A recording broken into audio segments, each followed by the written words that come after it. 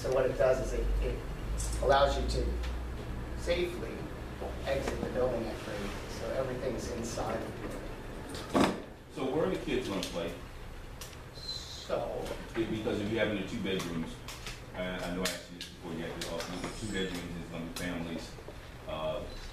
It's not a lot of open space out here, so I'm just really worried about if the kids are just going to be in that courtyard. Well, the courtyard is a fair amount of space, actually. Okay, so where are all the new kids going to be playing at? It would be shadowed. It should not be shadowed since we have southern exposure here Oh, from okay, the courtyard. good. So we've got open space in the courtyard as well as these roof decks. Do you have any play equipment for the kids in those spaces for residents, children of the residents? We haven't gotten that far yet, but it's great feedback to hear from everyone. When the community again hears about stuff like that, you'll get more support. Okay, thank you. Excuse me. And of course, we're going to have older people there, so you know, barbecue and things like that just for the kids. The person in the back here.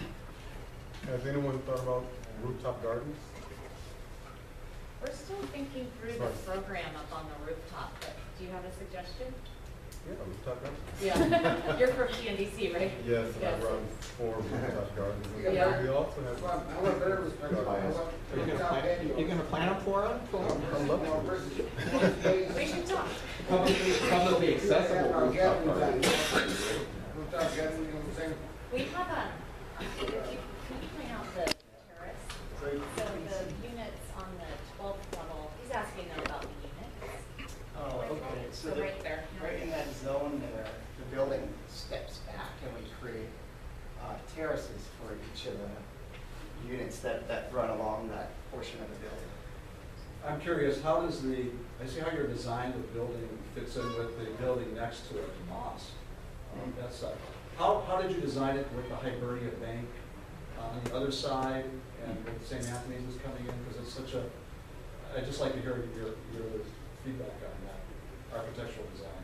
Yeah, so you can see in the rendering here, we have the new development on the corner, St. Andrews built in, and it's a fairly tall project. I think Julie, we tracked that. One thing that we've done is, you're not seeing this new development on the corner here, but it's a fairly tall building, right? That's the historic building. No, I'm referring to the new street. Okay, so that's, St. Andrews. oh, you mean, oh, St. Anthony's. Yeah, got it, yeah, at your yeah. point of the historic. Yeah, so it's purposefully not included in this rendering so you can see the building, but if you imagine the height of this building literally will project across that line. And so we've tracked lines of adjacent horizontal buildings through to our building so that you're seeing visually, you can sort of connect and trace the geometry of the adjacent buildings to the new, and that's for this new building here. But then if you go back to the other rendering from Market Street, one thing that we've done is we don't know enough about this new building that's being built, right, on this particular corner. But we anticipate that the new project will top out at 120 feet. And so we've purposefully to try to create some variation in the street facade or fabric. We've set this facade down so it will be lower than the adjacent project. And then as far as, that is how we've tried to integrate the massing of our building into the block itself and to relate to adjacent. And then design matching with Hibernia, which is right across the street. What was your thinking on that? Matching? Yeah, just how, because you matched it on this side, just looking at that really historic building on the left side. Really beautiful It's old gorgeous. architecture. This is nice. It's really modern looking. Is it? Yeah. I just want to know from your perspective how you in your design thinking. The city's really been encouraging us to go a little bit more modern. We've got the Chicago style windows of the historic building on the corner that Michael had mentioned, but kind of a modern twist on it. As you say, the Hibernia building is gorgeous, and we think that's really a standalone building. And it is doing it more justice by not trying to mimic it in any way. So, yeah. In the back? We have two one-way streets in that area. Would that affect the traffic because of population increase there? I don't think so. We're in the middle of a traffic study now. But one thing we've done, go back to the site plan, Julie, is we've really separated the back of house, so to speak. So our vehicular entry is on Jones here, and it's pretty common to then see your loading and other back of house elements next to your vehicular entry usually, but we've separated that. So we've got the one small curb cut on Jones, and then we've got our loading up here on Golden Gate. So we really tried to separate that. That also means we get to open up the corner for some commercial space and then have our lobby as well on Jones. So at this point, we're not anticipating a problem. Also, since the housing boom is happening, how many other neighborhoods have you built in? And how many more are you building in after this project? Good question. I don't have the crystal ball. We have not, this is our first project for Shorenstein Residential in San Francisco. Okay, I have a couple questions. One is, are we going to have any blue zones or white zones on the sidewalk? Yeah, we haven't gotten there yet. Do you have a suggestion? Blue zones and a white zone. Obviously, you're going to have to, not everybody's going to be wanting to park their car inside, and they're going to have to pick up people. Taxis are going to have to come and whatnot. It's, going to have a lot of people. Okay. So, I mean, most residential buildings down here have white zones, at least 1 or 2 parking spots for the white, and there should be at least maybe 2, or because you can also assist the people over on St. Anthony's with some blue zones. Because I don't know what they plan on doing. So coordinate with St. Anthony's, which is a senior building, and put some additional blue zones in. Because again, you're giving back to the community by helping out with, instead of having all these damn parking meters, which are cost prohibitive. And there's a lot of people down here that have, parking placards. So you would be okay eliminating the parking meters? Yeah. Well, two. Because that's what we'd have to if you had a white zone or a blue zone. Yes. I will just point out that there are 2 existing loading zones, white zones on the street. So there's one right here where the cursor is pointing, and then also across Jones, there's existing loading zones that are currently in place. But we don't know what's going to happen when you put the development up. You can change that. Every year you have to pay for those white zones. Yeah. So that's what I'm saying. After development's up, how can you get back to the community, and how you assist your residents and then the nearby neighborhood. All at the same time. We'll take a look at it. Hey, I got a question for Michael.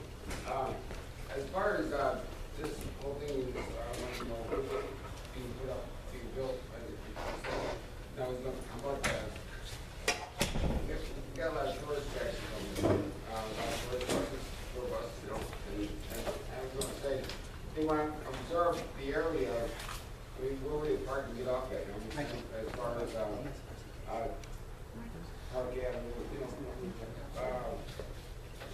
let's say you got pickup service, drop-off service, you have that space area, and you got things like that, areas, like for the bus area, just drop off people, they want to observe, and see what's going on. You don't expect it, I mean, as far as the visitors go.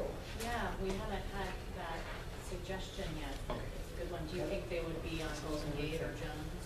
I mean, these people can park, these buses can park anywhere. I don't know. See, it all depends, where they drop off, they have a drop-off service or a pick-up service at, I don't know. I mean, you have to, almost, I have to Yeah.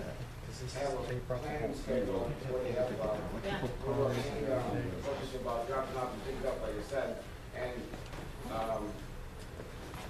where they drop off people mainly, see the place, see the service, visit it,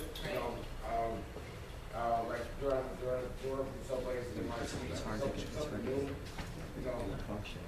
Yeah, no, we'd be happy to accommodate if there's a tour operator that wants to do that. A quick question, for the height and bulk of the building, is that within permitted zoning, or do you have to get a conditional use for the site?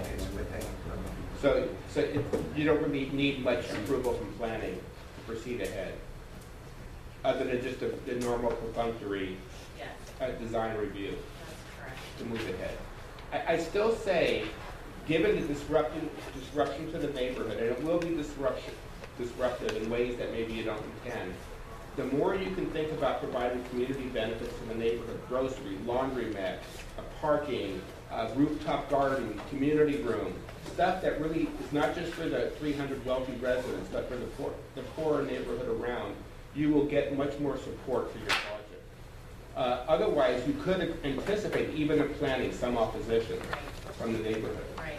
Given that this is a poor neighborhood, and you're basically going to be seen as wealthy people, 300 wealthy plus units coming in. And so get the neighborhood on your side by giving back more than just the 12% inclusionary, which is good, and I commend you for that, but there's more that needs to be done than 12% inclusionary. Okay, I appreciate that, and I think it's an ongoing conversation. I mean, I think one of the main opportunities we have, back to the retail on Golden Gate and Jones, is what that is. And I think so some of this could be tied into your other properties across the street, with the theater. I mean, so, you know, so we're talking about busing, whatever that should be planned with the other properties across the street. So we have to look at, and you never brought that up, since you bring this is residential, and then you also have the commercial across the street with theater. Are you talking about the Golden Gate Theater? Yes. Okay, it is different ownership, actually, so. But isn't it part of storage things? Different ownership. Different part, yeah. But isn't it somehow? Go ahead. And that is one of the reasons why I was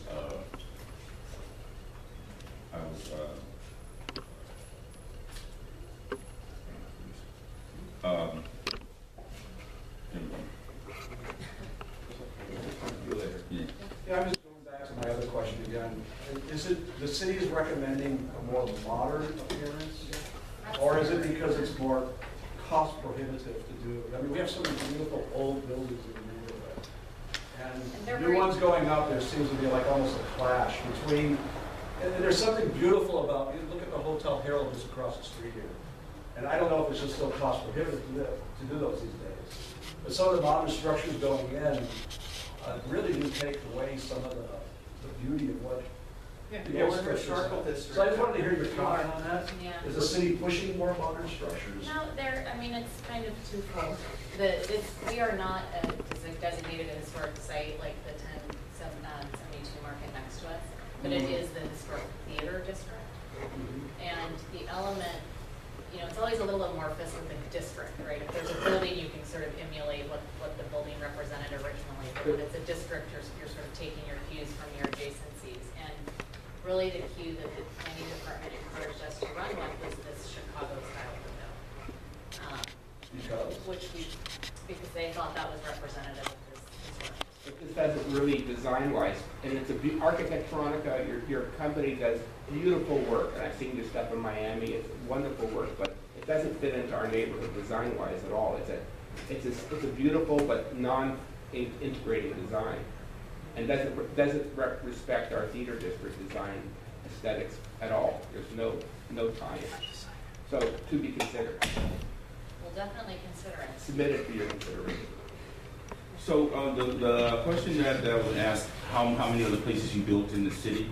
Because I know it's trickling down to this area, and it's going to be gentrified because they're not having too many more places to build. So that's why I asked the question about how many more places you build in other neighborhoods. So, and I know it's trickling down to the Tenderloin area now, where they're going to have to start using up some of these parking spots. So, okay. Well, again, and I think that another point is, again, you're basically removing a possible open space site that this neighborhood badly needs, that we're, again, going to lose. A couple of years ago, when we started seeing that all these parking lots go one by one by one, we're saying to ourselves, this, as a neighborhood, we need to plan on these open spaces to be utilized better for our community, and they're not, because every one of them are being developed instead of being left open for open space. Again, hence, we're losing any possibility of any open space. Okay, Eli. My question is, well, you also suggested to get back to the community. Wi-Fi is very difficult in the Tenderloin because of the high requirement of other historical buildings. You guys plan on installing a Wi-Fi tower, help get back to the community, because Wi-Fi is very badly needed in this community. We haven't gotten there yet in terms of a Wi-Fi tower. We actually have gotten some feedback that we shouldn't do the Wi-Fi tower on the roof. I think that we have a need, Michael. No, that was cell phone. Okay. You're mixing the two. Wi-Fi would be a nice community benefit. Yes. Okay. Because it's very difficult. I said cell phones, I didn't say Wi-Fi. Modifications. You guys have a new building coming up. We've got enough radioactive stuff going on down here. I think it'll reach my building. Not to put my head in the circle. If you had transmitters going in all directions, 4 transmitters in all 4 directions, it would be a nice community benefit. Okay. Openly available Wi-Fi Yeah. being broadcast. And enhancing what's already on market. Right. They pay in the back. I was saying, once you have the 2 antennas, that way you have lifeline service and a cell phone service. You know what I mean? That way you make, because the antenna we have now supposedly is way out of, I think it's out of whack. Yeah, yeah. Because you're trying to make phone calls in certain areas. Yeah, exactly. Office. You can get a cell phone like PCS, for example, you get little different spots that you call. They don't allow you to call the office for certain spots off Market Street. So you want to get an antenna to observe that area more to obtain cell phones versus lifeline phones. That's great. It's good feedback. I think the next issue is going to be, because this is going to be a new building, you're going to be cement in, and then the issue is that the people in your new building will not be able to get current things over the air, and you'll be blocking other buildings too in the immediate area that do not have Comcast, AT&T, etc. And so you'll be affecting, you'll also be affecting such like seniors and something that cannot over the air broadcasts from Sutro. So I think how you can deal with that too. Okay. We'll be taking that into consideration. Well, is somebody writing that down? I am. I'm sitting right behind you. I haven't seen you Well, before. I don't do it down. Because I just moved to a new There building. is. I'm talking about TV signal. Television. TV signal. Yes, yes. I mean, why do I have to give, people have to give a big chunk, $100 to Comcast or AT&T For digital? satellite TV? No, I'm focusing on over-the-air ones. We have over 100 of them, and people can't get them because of these new buildings going in. You're talking and about they're a blocking the retransmission of the Sutro Towers television broadcast for digital? everybody, for the whole city. That's what they're for. Okay. Yes, instead of going in and having to pay for these other entities to do it because they can't go with. You know what, that's not a bad idea. Yeah, because you're We're going going to to asset, every development, yeah. Look at all the senior buildings. Put that on your building too. Yeah, I have trouble with NBC. So there's a way I set the antenna by the window. It's the only way to get NBC. But you And it works. There's a trick to it. we lost channel people. Anybody wants tips on NBC, let me know. No, this is great feedback. This is the problem is that we want to make sure there's enough trees around because they're natural sound barriers. Because we have the noise bouncing off the buildings down here. So we have to, and we want to have enough trees because we need the trees because of the fact that we have a lot of air pollution down here, natural air pollution. So we need to have oxygen coming in. So we need to have plant. That's what the guy left in the garden. But these are the things we need down here is more things that give us oxygen. Yeah. Yeah, we'll have new trees around the perimeter. We're trying to save some of the trees on Market Street that are already. But also anywhere else on your building. All the way around. Yeah. All the way around. It's required. And so you're putting up